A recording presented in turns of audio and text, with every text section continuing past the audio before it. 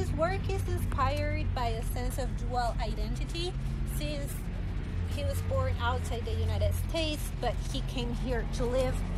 He wants to combine these aspects in his artwork as well. So he wants to combine Western modernity with African culture. Now, he speaks about a contrast of cultures and a desire to create something new from those distinct entities. Now, as you can see, these flags are a reflection of the US flag and the Nigerian flag, the colors.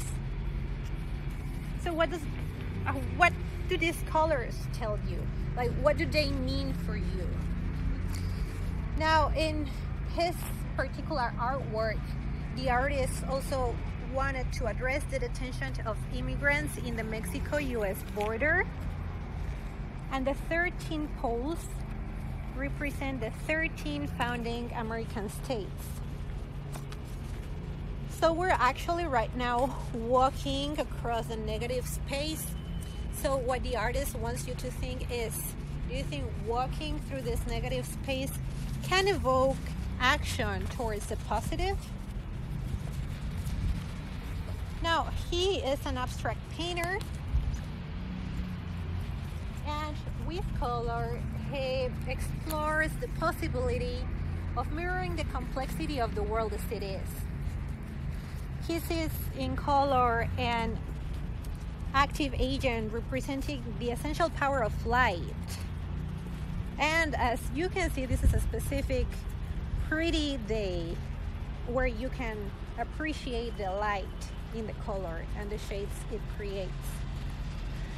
Now, for him, colors express thoughts, ideas, and transformational change. He actually mixes his own colors by hand to make sure no color is the same.